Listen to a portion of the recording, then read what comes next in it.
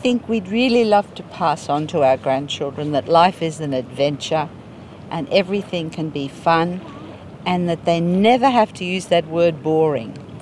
It's really good when we go camping in that we avoid the distractions that the kids have in their everyday life, because there are no computers and internets and television, and lots of imaginative things can happen then.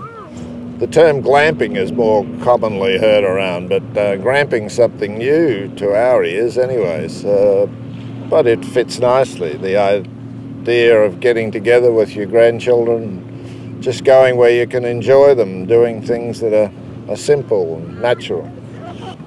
One thing that I can't leave home without is a bottle of wine. I can't enjoy a bottle of wine unless I've got the Aerogard. You're more juicy than I am, so I don't feel them as much, but yeah, I suffer the pain indirectly. Oh, lovely. Great. It's really interesting to hear that the 26th of October is Gramping Day and we can get away with the grandchildren and their parents. The best thing is that grandparents go free. And I'm talking. You're talking.